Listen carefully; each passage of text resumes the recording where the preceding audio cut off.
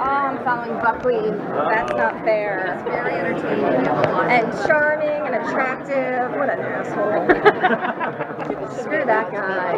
Right? Tell us all about how you named the character after a boy you had a crush on. Speaking of yes. Did he tell you the story about him auditioning and my embarrassing story? Do you want to hear that, or do you have like a more? Yeah. Okay, so here's what happened. So I'm old, as you can see, and had just like had a baby and was whatever. So he comes in and he's this super unbelievable attractive guy, and he starts reading for. And so my response to that is to laugh because hotness is amusing. No, I just was so like Twitter pated that I just started giggling.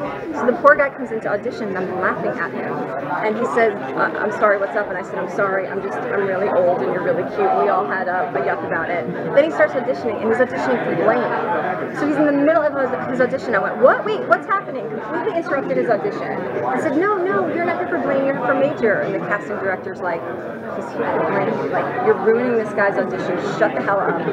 So he finishes audition, he leaves, and I'm like, "He's Major." We all looked at each other and were like, he's totally Major. And then he came in and he's Major. And I have like 20 embarrassing Robert Buckley stories, so I'll stop talking now. There is one where he accidentally, in wardrobe, was taking off his shirt while someone was handing me something that was shocking. So it was like, he takes off his shirt, I grab the shocking piece of material and go, "Holy shit!" And it looks like he took off his shirt, and I went, "Holy shit!" And yeah, that's why we're such good friends. So the DVD extras for the season are going to be awesome, right? Yeah, the DVD extras are just embarrassing situations in which my husband plans on using for divorce settlement of me accidentally hitting on Robert Buckley. Accidentally. Talk a little bit about the process of creating this with Robin and where it started, ideas, and how it all came together. How it came together is that Rob owns the world and has 10,000 projects, and when he gets 10,001, he's like, I guess I better call Diane.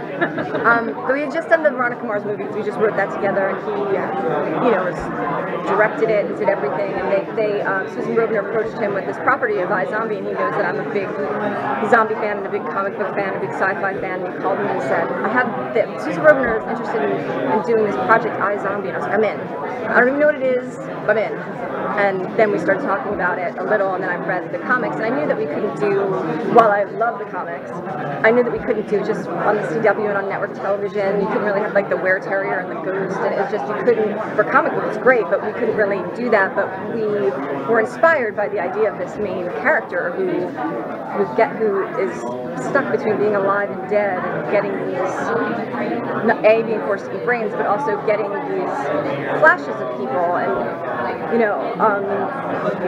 when you have all the different shows of solving crime, it's the detectives or the police officers, they're always invested in some way, and sometimes it's they have like, special connections to them, or they have special abilities, but I think it's rare. I can't think of another show where the person actually gets parts of them, like has their memories and has like a little bit of them, and that investment in solving a person's murder is so interesting to me, like a layman having that and solving and trying to solve their murder. So I feel like I'm boring the crap out of you. I'm so sorry. Are we talking about Buckley again? So will it basically be like a case of the week, or? Yeah. So it's like a zombie show, but then it also has this procedural. But much like Veronica Mars, the tone is humor.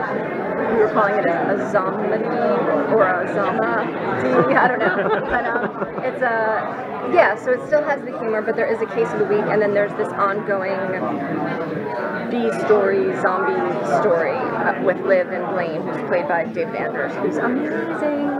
Is there ever any worry that people have another zombie thing? It's so, I guess, I had a weird word because I'm such a huge Walking Dead fan. Like, it's a problem. Like, if any of you know Chris Hardwick, I really just want to be on the Talking Dead so desperately because all I want to do is talk about it. But my fear was more that people would be coming to it expecting The Walking Dead and be like, wait, it's really iZombie. There's really just one, and it's not all gore, and there's no apocalypse. But I think it's just so different, and I personally love getting in at the ground floor of a zombie apocalypse. It's always an apocalypse. It's never just like a zombie slight cold that a couple people in the Parsippany area get, and then they contain it. It's always like the apocalypse. So just having it be one girl at first, and the onus of that is just so interesting and I think different for zombie fans. I think also like zombie fans, they want to talk about it. They want to debate it. They'll probably have lots of fun pointing out all the things you did wrong. But like they also like I personally do the variations, like the different. You have your Romeros, you have your 28 Days Later, you have your World War Z's. Like there's always, you have your Walking Dead. There's like different kinds and different ways that it happens. And to me, it's fun to explore and it's a different way of doing it. But I'm terrified that zombie fans will be pissed or like not, into it. But you can't make everybody happy. But as long as we have like a one cool zombie moment, like we have like in each episode, there's like a cool zombie moment, and then What's your favorite cool zombie moment? I can't tell you.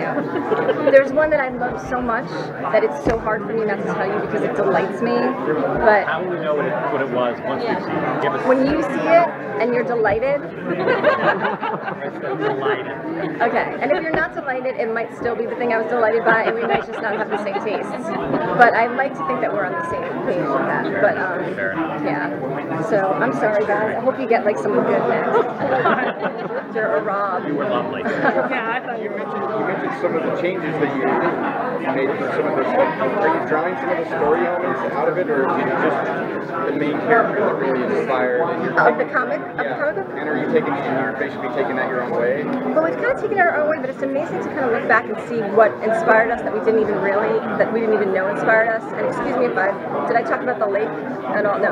So it's like one of the things, like just in the, I don't know if you're familiar with the comics, but like in the second installment, it starts off with a flashback of the Gwendolyn character at the lake, and they're talking about this massacre of the Indians with these octopus creatures.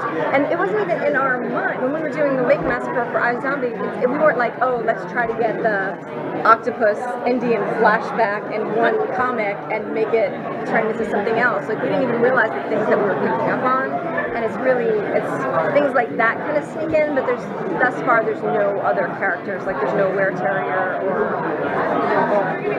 Oh, okay, sorry, but thanks a lot. This is great. But I almost grabbed all these phones.